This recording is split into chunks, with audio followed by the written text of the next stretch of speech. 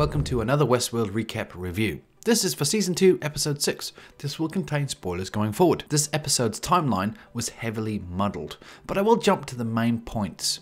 So let's cut straight to the jugular here. So Ford isn't dead. Well, his human body may no longer be functioning, and may have a smidge of decay. But his consciousness has been uploaded to the cradle. We see the cradle as a simulation of Westworld, and in the cradle, we see Ford's dog lead Bernard directly to Ford. So the cradle itself, we find out, is a backup for the hosts, but also a hive mind-like data center. That's right. Some people don't like the way my accent sounds when I say data, so let me just adjust my narrative to suit. So data. So also a hive mind-like data center, all of them alive in it at the same time. So this full situation is really now detailed out around Ford and Bernard's mysterious activity in that lab. So the lab where William was recreating James Delos. So the story goes, just prior to the revolution which Ford started, Ford sent Bernard to create his control unit and destroy the laboratory. When Bernard created the control unit, once again he destroyed the lab, then we see him take that control unit into the cradle. That is how we have seen Ford continue to interact with William after his death, and it is how the park's code keeps learning and reacting to the defense teams trying to override it, and ultimately why the cradle seems to have been destroyed, probably to stop Ford himself. So we see Bernard and Elsie reach the mesa there and discover the situation as I previously mentioned. So my first assumption would be that Bernard ends up being forced to kill Elsie, then Bernard destroys the cradle itself. But that's drawing a long bow from what we know so far. But now let's move on to the next characters we see. So we're seeing a real slow confluence of timelines here. So we have Dolores and Teddy, Bernard and Elsie, and Ashley and Charlotte Hale, all now at the mesa. I'd also assume that in the next episode they're all going to actually meet or interact with each other. So speaking of those characters, so we see Dolores and Teddy kamikaze that train right down the gullet of the mesa. So Teddy's behavior is very interesting as well since his update last episode. So Teddy is now brutal, so he's so cold and emotionless. Except when it comes to Dolores. I think Teddy remembers what she has done to him. If anything, I get the feeling he hates her more than anybody else. We also see Ashley Stubbs return from the Ghost Nation capture. So remember, he escaped, well, he was freed from the Ghost Nation, and he meets up with Charlotte Hale, whom has just captured Abernathy, so when she steals Abernathy from Dolores. So they can finally activate the rescue team and get out of there. So the rescue team arrives, as we see. So as I said, those three storylines are really coming together. I'd say next episode is when they all really meet up. But something to remember here from the future storyline. So the storyline we've seen with Carl Strand, Bernard and Ashley when it starts on the beach and they're working their way towards the mesa. So we know that Ashley and Charlotte Hale and Bernard, possibly not in his original host, they're all survivors, so they're all still there in that storyline in the future. But what has happened to Elsie? Where is Dolores? And it looks like that Teddy does perish, well his host body does anyway. So onto our other storylines. So let's move on to Maeve and her band of followers.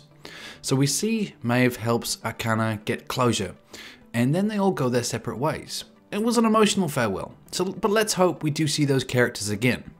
So we see Maeve actually finally reaches her daughter, and as one would assume, her daughter has been reprogrammed to have a different mother. But then things get rudely interrupted by the Ghost Nation. Really unsure of the Ghost Nation's motives at that point. I mean, they appear more and more mysterious as we go along. They did enter the scene with their weapons drawn, charging on horseback, so one, that would imply general violence, but also at the same time they do say we are meant for the same path, which would suggest a different motive. And that is where that character is left for this week. So now on to William, so the man in black. So we continue to learn more about him and his daughter. Initially, he thinks his daughter may be a host sent to him by Ford, but we learn of her motives. So she was invited to the park by Charlotte Hale to attend the gala, but she decided to shove it and she just takes it as a trip, as a free trip to the park. But we learn that she is trying to help her father. So she wants to stop him dying, suicide by robot she calls it, which is definitely an interesting way to look at his reckless behavior as a way to just kill himself. So Grace mentions, I'll still call her Grace even though She's not renamed herself again yet, but she initially introduced herself to us as Grace. So she mentions to William that her mother's death was not his fault. So she's really trying to help him out there, so trying to bring him home. Then they do agree that they'll work together and go home, but then as it's pretty obvious that he's not going to listen to her, and at the end he escapes in the night. So really unsure of how Grace will continue now. Will she continue trying to help her father, or will she go her separate ways? And now moving on to the final scene I want to talk about. So it was actually the very first scene, so the intro scene. We open the show with the most advanced storyline in this episode, which has been done a few times now with this show. We have been shown scenes like this one before. Arnold saying, "I'm frightened of what you may become." Arnold has a choice to make. If you outgrow us, what will become of you? So then we see Dolores actually take control. So she is testing Bernard's or Arnold's fidelity at that point. Same as what William was doing with his father-in-law, James Delos, when he was trying to put his consciousness into a host. So perhaps this is a new Bernard with Arnold's consciousness that Dolores is creating. And you can see as well from episode 7 trailer, there are many Bernard hosts are available to use. So is this actually Arnold in Bernard's host body here? Is the Bernard we eventually see waking up on the beach in the very first episode actually Arnold that Dolores has made? So in summary, I did really enjoy this episode. A lot more learning points about the plot as it all unfolds around us. Character evolution continues amazingly.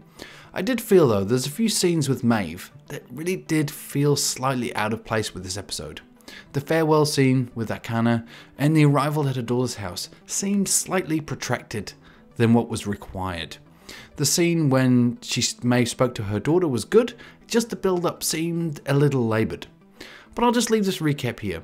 So I will go in depth into some theories about this episode in my theories video, so subscribe to the channel and you'll get an update when that comes out. But I'll work on that over the next day or two. But for now, I hope you enjoyed this little recap review, so leave your thoughts below and thumbs up if you liked it.